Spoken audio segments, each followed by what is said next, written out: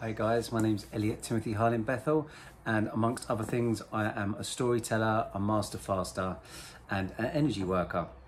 And today I wanted to talk about riding fear for what it actually is, and how I come across a really interesting perspective that Will Smith gave at some point, where he said fear does not actually exist. It's actually just an accumulation of our thoughts and thoughts about the future, which don't actually exist and may not ever exist.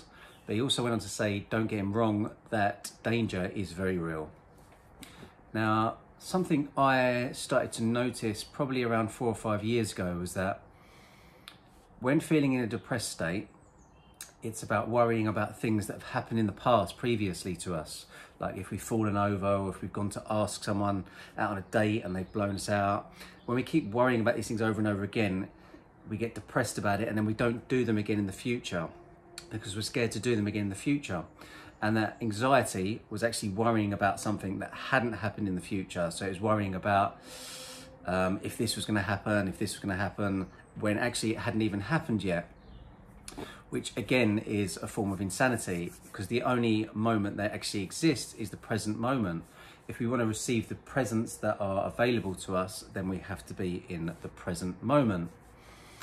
Now, another thing that's very apparent to me after looking into and working with different forms of energy is that everything is energy vibrating at a level of frequency. And when we're in a frequency of fear, from what I've seen, and this is as I see things, so take what resonates and just let the rest pass like clouds in the sky. If you're not feeling it, then it's not necessarily for you to embody or to give any of your energy to. So just let it pass, become a passerby with this.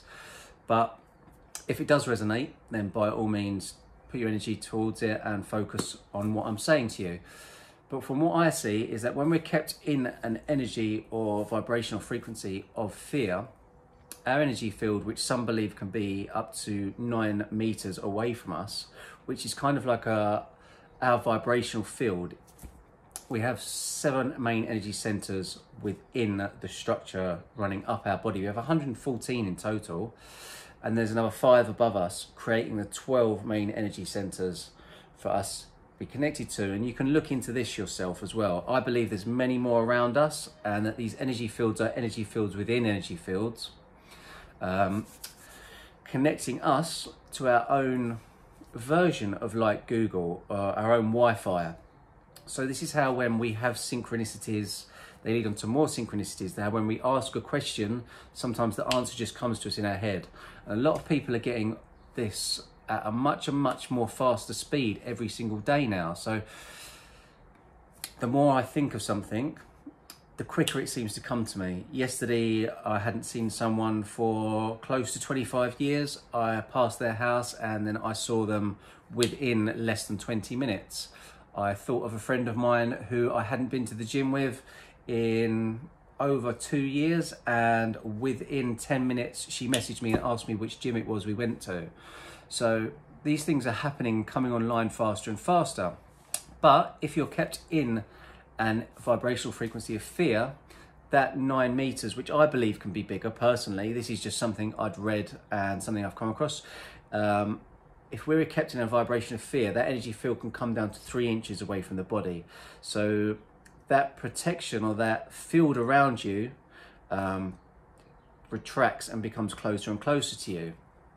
Now, when we embody energies and vibrations and frequencies of unconditional love, of gratitude, and other high vibrational frequencies like this, that energy field expands and expands and expands. And I believe can go miles, let alone meters, let alone kilometers. It can go up to as large as you can perceive it to be, because nothing has been done until it's been done.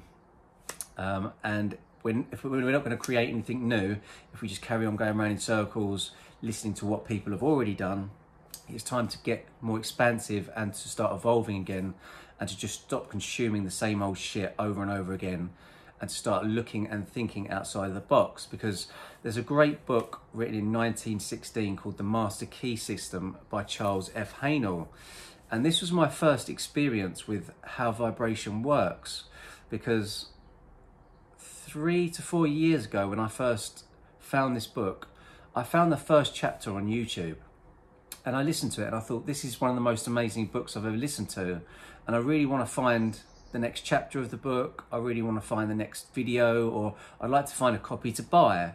And I couldn't find a copy to buy anywhere. I couldn't find the next chapter, and I kind of thought maybe the book didn't even exist, and maybe the first chapter was all there was. So I listened to the first chapter 5 times. I just kept on listening to it and listening to it and listening to it. And what happened was, when I finished it for the 5th time, the second episode of the chapter came up as a link to the first chapter. Now, what I started to notice was that maybe my vibration wasn't in alignment for me to see or access the next chapter. So I listened to the next chapter and I couldn't find the 3rd chapter. So I listened to the 2nd chapter 5 times, and bang, the next chapter came. Now, this was confirmed to me later on when I listened to a copy of the Emerald Tablets, where actually in the Emerald Tablets it states that you probably need to listen to the Emerald Tablets 100 times before you understand the true depth and meaning of the words or symbols that are in that book. Because your level of vibrational frequency might not be that able to access or to understand the true meaning behind it. Now, all the stuff I've studied over the years, whether it be chemicals, drugs, different thought patterns, energies, vibrations, frequencies, and all these things I've said are just energy at a level of vibrational frequency.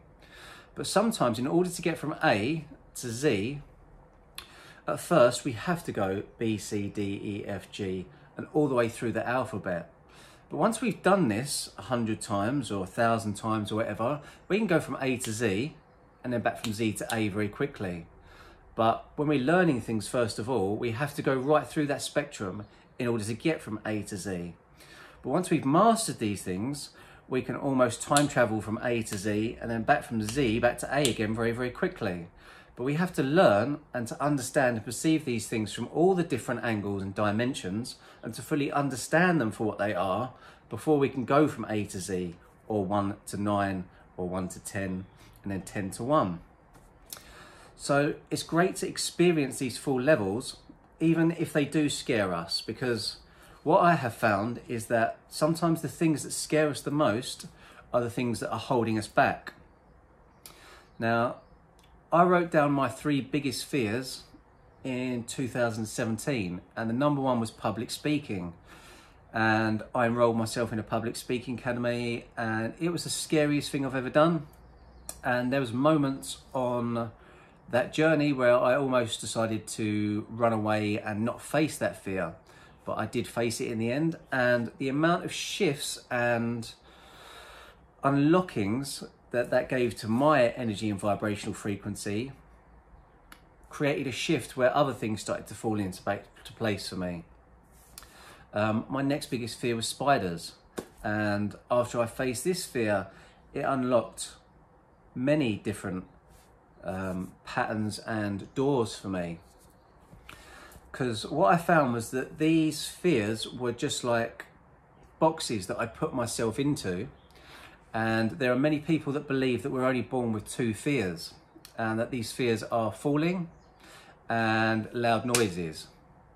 There are also some shamans with the perspective that if we're born early, we can be scared of being out in the open on our own or being left to our own devices, and that if we're born late, we can be scared of finding our own way and not having someone there to protect us. These are all just perspectives. Take what resonates again. But every other single fear that you have or may have is picked up from your environment. So it is learnt from either a mother or father or teacher. And this is what I find very interesting, is that one of the things I set out to do in 2017 was to unlearn everything that I'd ever learnt, whether it be that I was right-handed and to start writing with my left hand only, which interestingly enough increases the corpus callosum that divides the two brain hemispheres and starts to merge those two. And to also try everything else that I'd been taught, like sports. I'd always played snooker and played guitar left-handed and was right-handed in other things. So I started to do everything dual. I started to do everything with both hands, unifying those two things, which again opened up more perspective and helped me to look at things from maybe a third 3D perspective, and then to feel things from a 4D perspective and a 5D perspective. And I'll probably do a video on these different dimensions and numbers at a later point. Please do comment below if you'd like me to do that. But overcoming fears is one of the biggest obstacles I believe the average person faces to get to that higher level of perspective and that higher level of understanding. Now, Ian Brown wrote a song called Fear, which can give you a different perspective on the word fear. And every single word in this song that he wrote begins F-E-A-R. And some of them are finding excellence affects reality, forgetting everything and remembering. Now, fear can be used in many, many different ways. It can be used, some people can perceive it as a negative thing, some people can use it as a positive thing. Because when 300 people go to a cinema to watch a film, there's only one film they're watching in the cinema, but there's 300 seats in the cinema. So when those 300 people leave the cinema, although they've only watched one film, there's 300 versions of that film that have been perceived. Because every single person that watches that film is going to see it at their level or their depth of understanding, their level of vibrational frequency. So I've even walked out of films before with 3 or 4 people, and I've come out with the perspective that, oh, this person's the saviour and this person might be the bad guy. And other people have come out to me and said, oh, they perceived it the other way around. So it's very, very interesting that, and I find myself very conscious to say that whenever I put out one of these videos, this is just a perspective. It's a level of perspective that I perceived and am perceiving at a certain time. It is open to change the more I evolve. But if it resonates with you, then please do like, share and subscribe it with other people. Because generally you'll only find these videos if you're at a level of vibration that there's something for you to hear or a nugget of information in there that's going to resonate. Otherwise, these videos will not appear in your timeline, just like the next chapter of the Master Key system didn't appear for myself. So fear, jump on it, ride it, overcome it, and use it ultimately for your benefit, which is what it's here for. I believe fear is a tool for, we make mistakes, and those mistakes become mistakes of a film, and then you can retake those films. So, and the biggest thing I learned from this as well is that when we react to something, it's us giving our energy away to it. So when we react, we have to react that situation until ultimately we've learnt that that was a mistake, and now we retake it and don't react to it, so we don't have to react that whole episode again. We then transcend it and move on to the next thing. I hope you've enjoyed this video. It's recorded at a different time of day for me. The sun's shining, it's a beautiful day out. I hope everybody has a lovely weekend, and I hope you've enjoyed this video. Please do like, share and subscribe these. And if you're interested in coming on or finding out more information about any of the retreats I'm doing this year, where you can learn to reset your energy, possibly cellular memory from what I've been studying, utilizing things like fasting, sun gazing, grounding, earthing, sound healing, and many other ancient processes that are coming back to us, that people are being guided towards doing at the moment, then please do get in contact at MindBodySoulSpiritCoach@gmail.com, or just direct message me. And I'm going to be creating a Telegram page soon, which if you'd like to join, let me know. Have a great day. Lots of love. Namaste.